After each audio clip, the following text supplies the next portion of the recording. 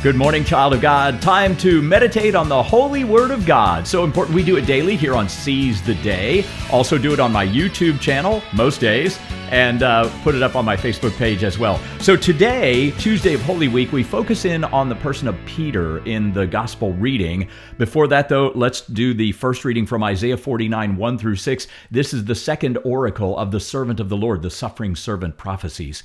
Hear me, O islands. Listen, O distant peoples. The Lord called me from birth. From my mother's womb, he gave me my name. He made of me a sharp-edged sword and concealed me in the shadow of his arm. He made me a polished arrow. In his quiver he hid me. You are my servant, he said to me, Israel, through whom I show my glory. Though I had thought I had toiled in vain and for nothing uselessly spent my strength, yet my reward is with the Lord. My recompense is with my God. For now the Lord has spoken, who formed me as his servant from the womb, that Jacob may be brought back to him, and Israel gathered to him. And I am made glorious in the sight of the Lord, and my God is now my strength. It is too little, he says, for you to be my servant, to raise up the tribes of Jacob and restore the survivors of Israel. I will make you a light to the nations, that my salvation may reach to the ends of the earth. The word of the Lord from Isaiah 49, our first reading in today's Mass, the second oracle of the servant of the Lord. Jesus came, of course, to reunite in a perfect way the tribes of Israel, but he also came for you and me, Jew and Gentile alike, slave or free, Greek and Roman, everybody the Lord came for.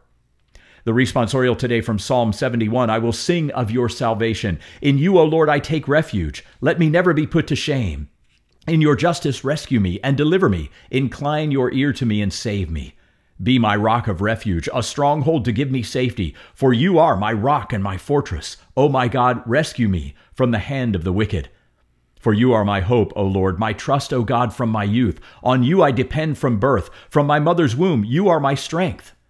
My mouth shall declare your justice, day by day your salvation. O God, you have taught me from my youth, and till the present I proclaim your wondrous deeds. And the response again, I will sing of your salvation, from Psalm 71. Now the gospel reading today is from John chapter 13. Reclining at table with his disciples, Jesus was deeply troubled and testified, Amen, amen, I say to you, one of you will betray me. The disciples looked at one another at a loss as to whom he meant. One of his disciples, the one whom Jesus loved, was reclining at Jesus' side. So Simon Peter nodded to him to find out whom he meant. He leaned back against Jesus' chest and said to him, Master, who is it? Jesus answered, It is the one to whom I hand the morsel after I have dipped it. So he dipped the morsel and took it and handed it to Judas, son of Simon the Iscariot. After Judas took the morsel, Satan entered him. So Jesus said to him, What you are going to do quickly. Now, none of those reclining at table realized why he said this to him. Some thought that since Judas kept the money bag, Jesus had told him, buy what we need for the feast, or to give something to the poor. So Judas took the morsel and left at once, and it was night. When he had left, Jesus said, Now is the Son of Man glorified, and God is glorified in him. If God is glorified in him, God will also glorify him in himself, and he will glorify him at once. My children, I will be with you only a little while longer. You will look for me, and as I told the Jews, where I go, you cannot come. So now I say it to you.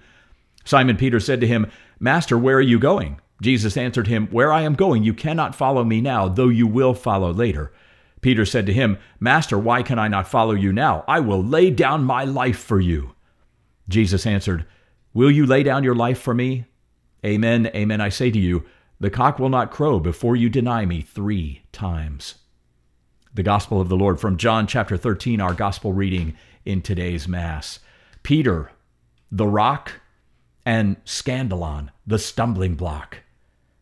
Very much like me, maybe like you as well.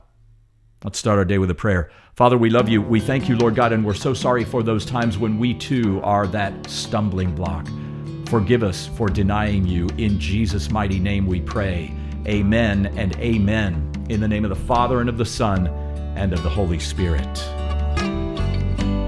Hey, thanks so much for tuning in. So honored to have you here with me. And if you get something out of these, I hope you'll subscribe to the YouTube channel and share it with your friends as well. So until next time, God bless.